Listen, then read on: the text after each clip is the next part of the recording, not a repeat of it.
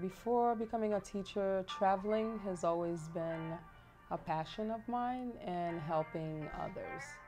Okay, so I've been to Europe, France, and Italy. I've also been to Martinique. I travel.